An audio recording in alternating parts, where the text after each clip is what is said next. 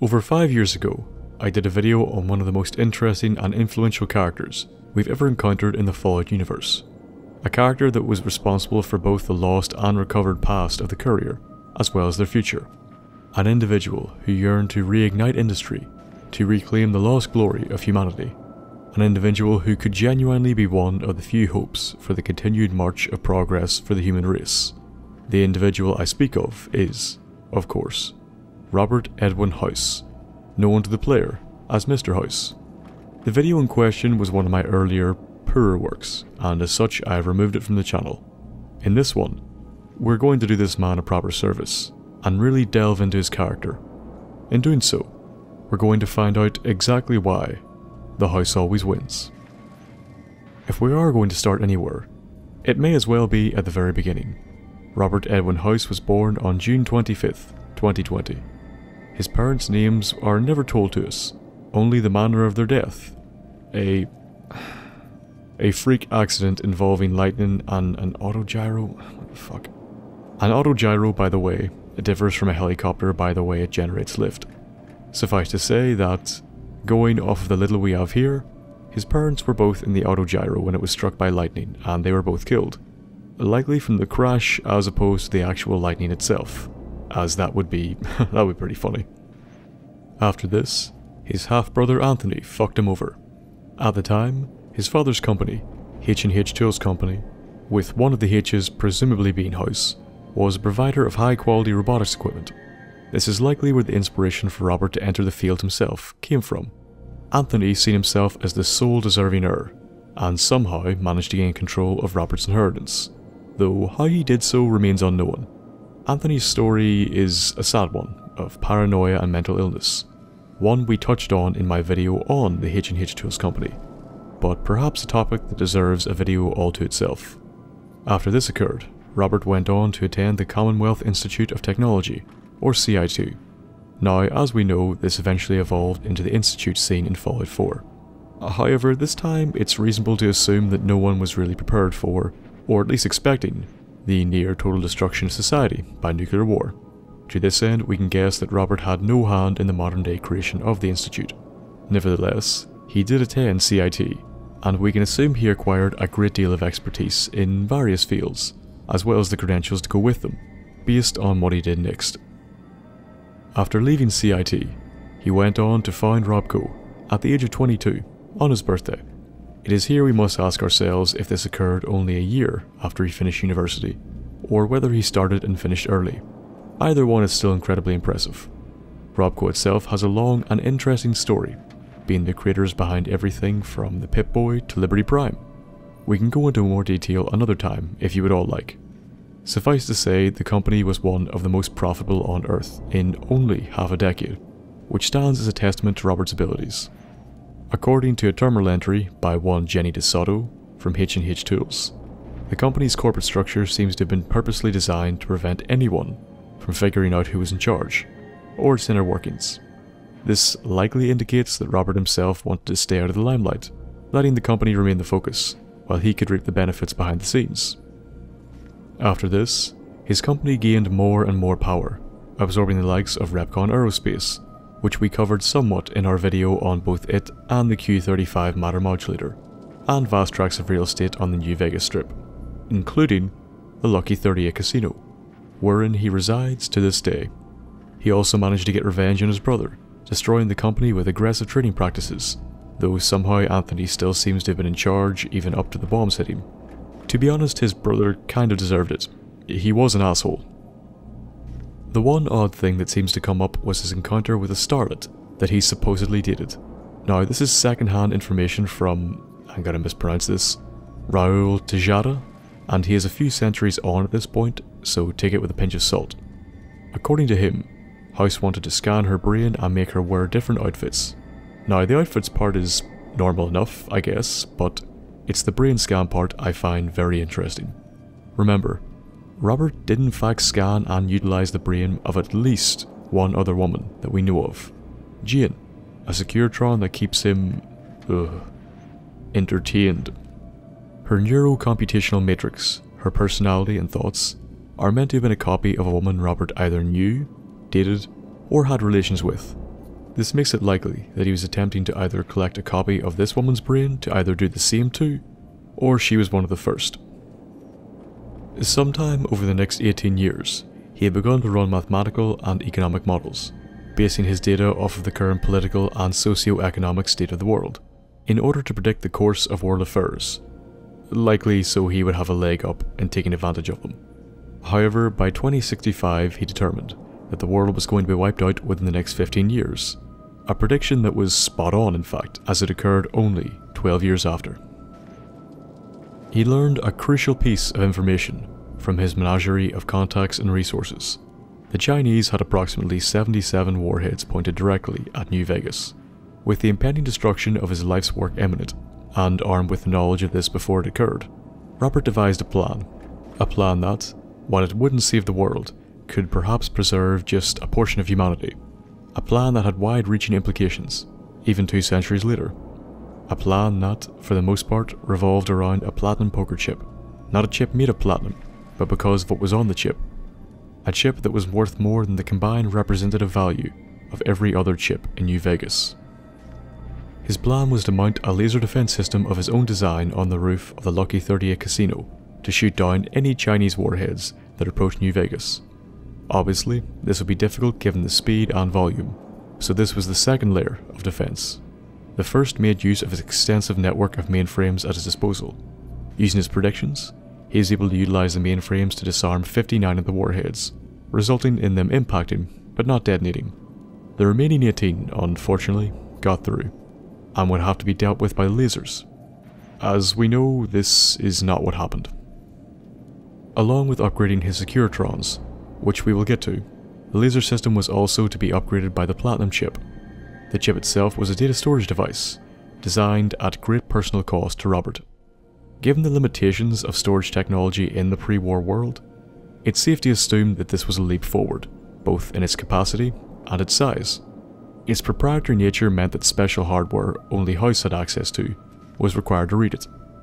This chip was printed the day before the war, 20 hours to be exact, and was never delivered.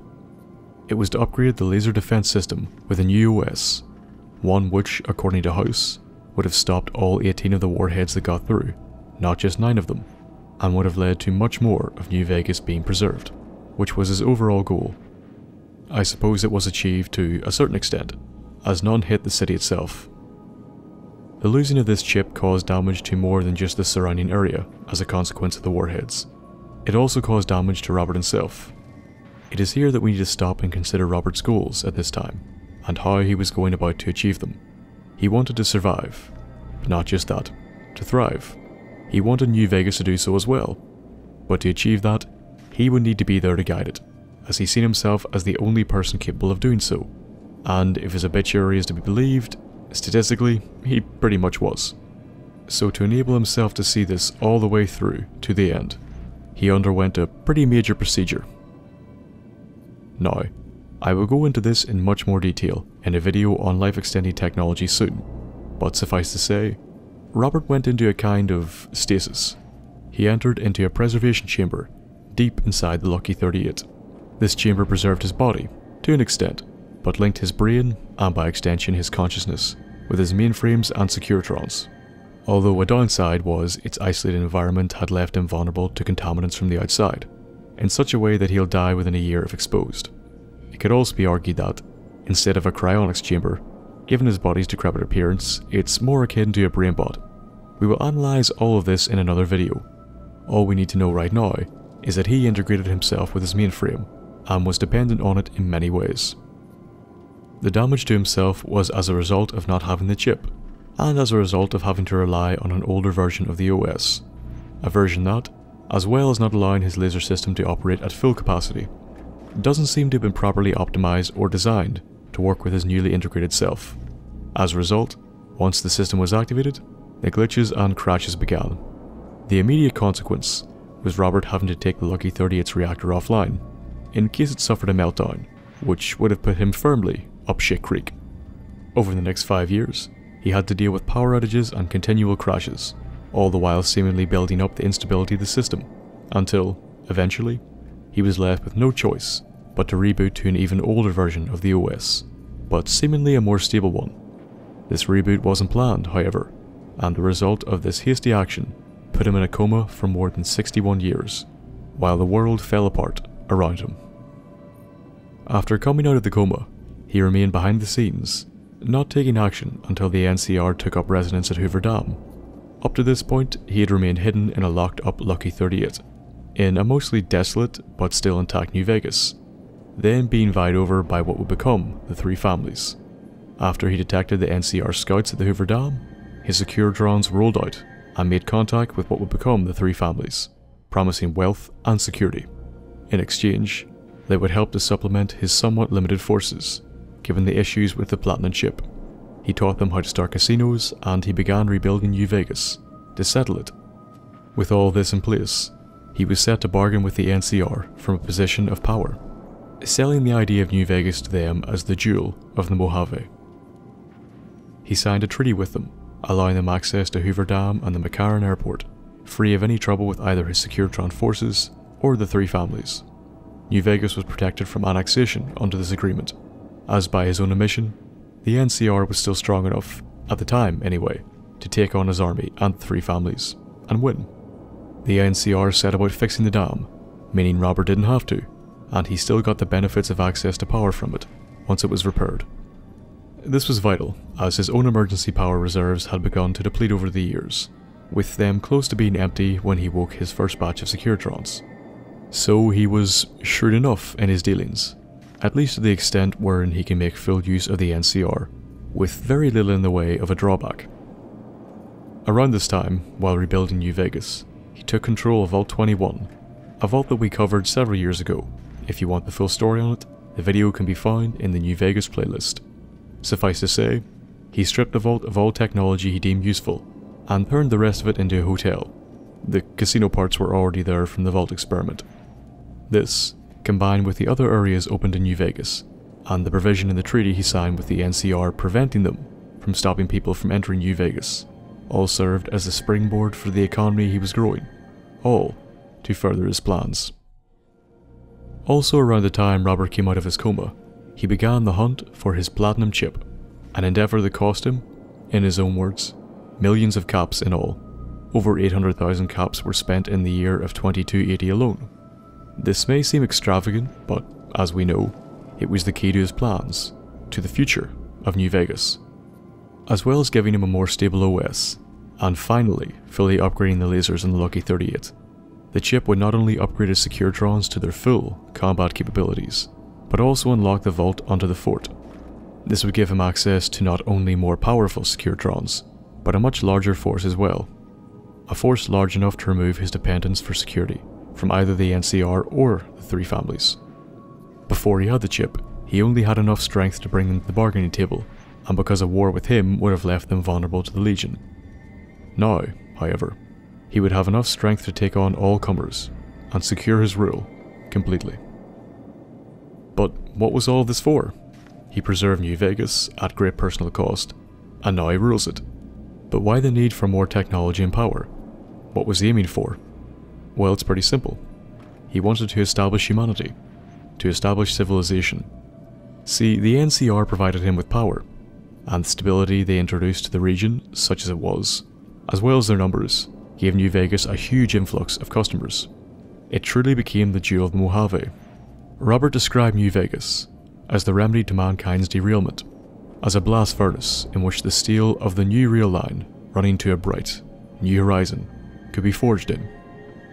He took all the people of the Mojave and the NCR who were yearning for luxury, and he gave it to them, in turn providing him with control, wealth, and materials. All of this was to be used to reignite human development. He claimed that, in 20 years, he could reignite high technology development sectors. In 50, he'd put people in orbit.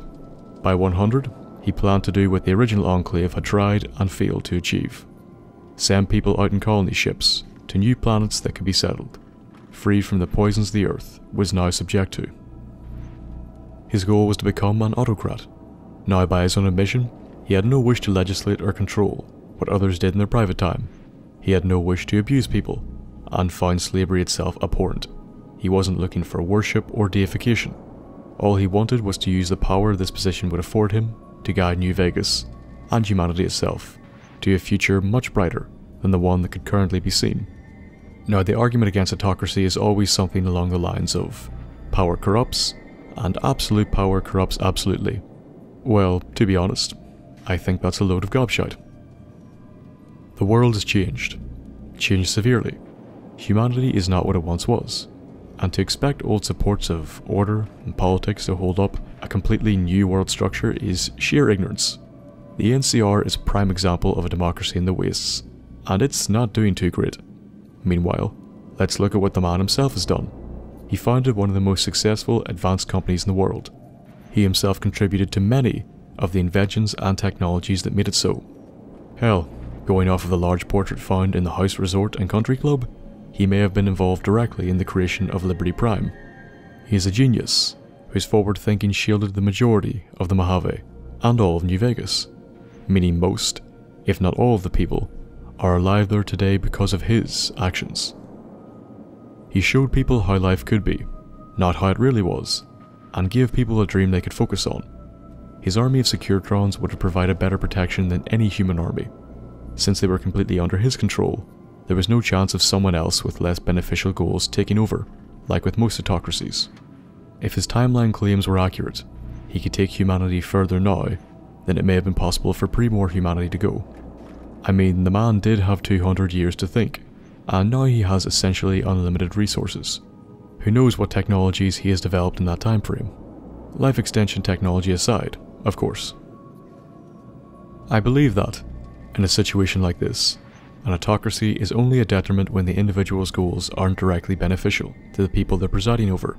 But in this case, he's offering a return to pre-war levels of comfort, and even beyond, he's offering people in constant danger a level of security unheard of. He's offering unity and progress the likes of which they've only heard about in legends. The claim can be made that he may go astray eventually, but given how long he's been at this, and how much he's invested, it seems unlikely he would, at least outside of a timeline of centuries. Another reason that oh so many people forget is fucking tunnelers. I've covered them in another video, so I won't go into too much detail. Suffice to say, they spread and breed rapidly, and they can tear Deathclaws apart.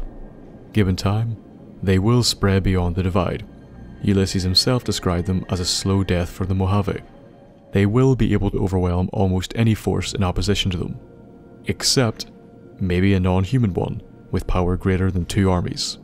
Robert, with his Securitron army and genius level intellect, is probably the only individual equipped to actually deal with this threat. A threat, by the way, that no one else outside the divide is really aware of. However, for many people, all of the above reasons weren't enough, and they responded to his offer of a bright future by exposing him to the elements, ensuring his death in approximately a year. After this happens, his Securitrons give out obituaries, titled, "A Tragedy Has Befallen All Mankind." It makes several claims, but the important parts are the ones of the effect of his death.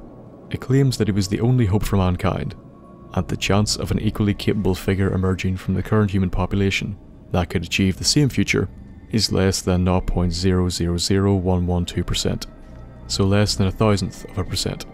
Though it doesn't detail what factors were actually used to derive this number. It could be a lie, but considering it's likely he wrote it himself, and given his drive to see humanity to a better future, it doesn't seem likely that it is one. So there you have it, Robert Edwin House. Leader, innovator, visionary, and genius. His forward-thinking and brilliant mind founded one of the most powerful corporations on Earth, and saved New Vegas from nuclear destruction, and a large portion of the surrounding Mojave itself. He extended his own life, rebuilt New Vegas, and bargained with the NCR itself, all for his ultimate goal, to raise mankind from the ashes of nuclear war, and lead it to a brighter future. Also, in my opinion, to protect us from tunnelers, a threat he may or may not have been aware of. Whether or not you made the choice to side with him is likely down to how you personally feel about his goals, but what you can't deny is that, whether he deserved to lead it into the future, New Vegas of the present exists because of him. Hello everyone, it's been a while since I've done a video on New Vegas, and the last time I covered House, it was a video of a much lower quality. Hopefully this time around it was up to snuff. If you thought so, a like or a comment is always appreciated. Remember to hit the bell icon and enable notifications, or else YouTube will likely decide not to show you my content when it comes out. I hope you enjoyed this video, and I hope to see you in the next one. And until then, goodbye.